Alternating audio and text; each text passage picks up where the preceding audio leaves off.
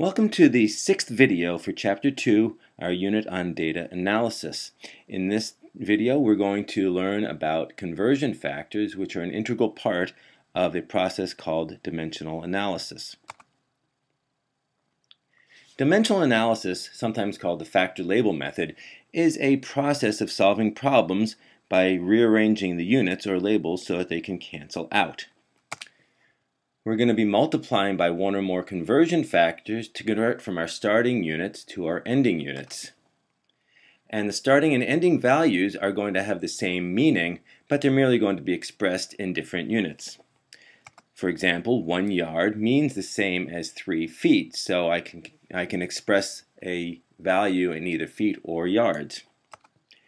If I start in feet and if I have the value of 18 feet, rather than dividing by 3, which is something that you've probably been doing for all of your life and you can sense would give you the correct answer, what we're going to end up doing is multiplying by a conversion factor.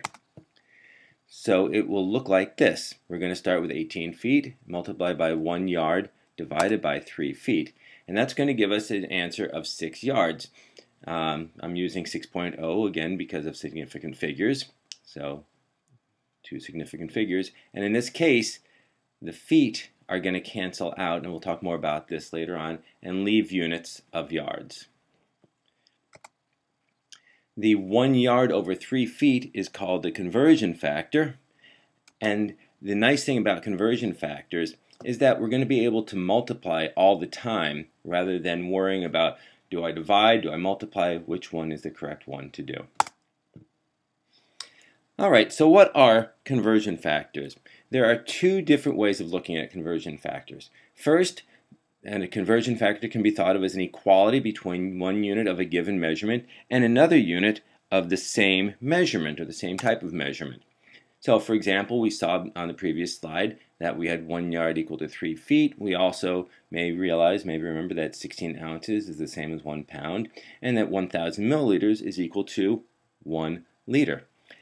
Alright, so we get 2 conversion factors for each equality, and the conversion factors are going to be reciprocals of each other. We have, for the first equality, we take the 1 yard and 3 feet, and that gives us that. We have 1 yard for every 3 feet, or 3 feet for every yard, reciprocals of each other. Same thing for the 16 ounces, 1 pound. In all cases, in one of the conversion factors, one of the units is on top, and in the other conversion factor, the other unit is on top. And likewise, 1,000 milliliters in 1 liter, or 1 liter for every 1,000 milliliters. Alright, the other kind of unit is a per unit. These are units that tie 2 different units together. For example, miles per gallon, density of grams per centimeter, or a speed of 8.9 meters per second. As with the other ones, we have a reciprocal, and we have a number and it's reciprocal. And in these numbers, you can think of the number behind the per as really having a 1 in front of it. So we have 35 miles for every 1 gallon, or 1 gallon for every 35 miles. Pretty good gas mileage.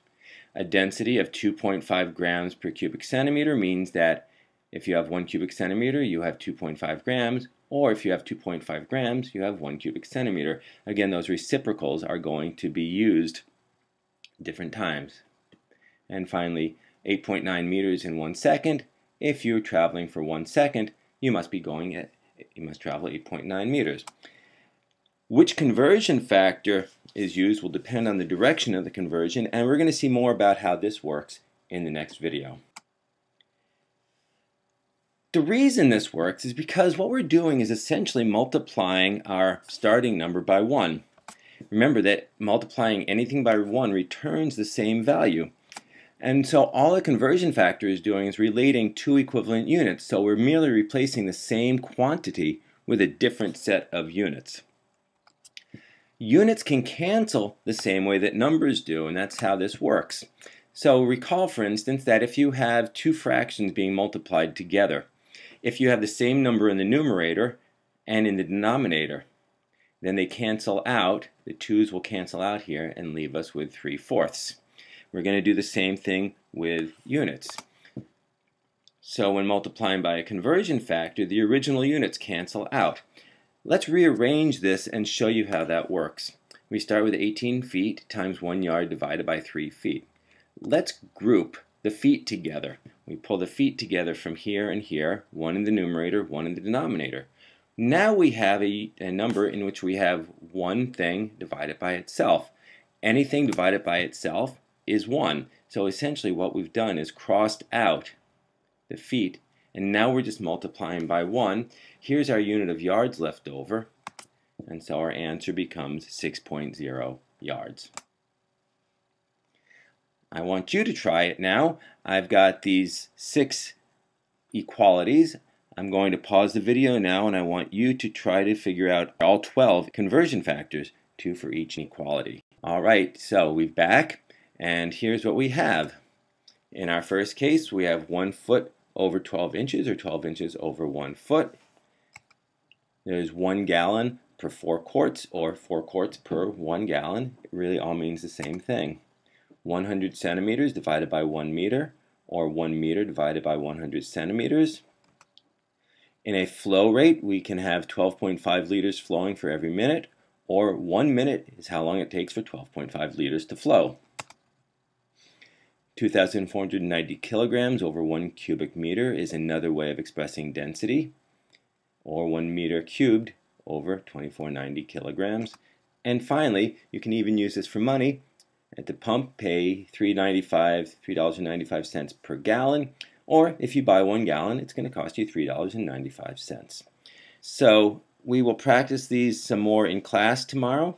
Move on now to the next video where we take a look at learning how to use the process of dimensional analysis.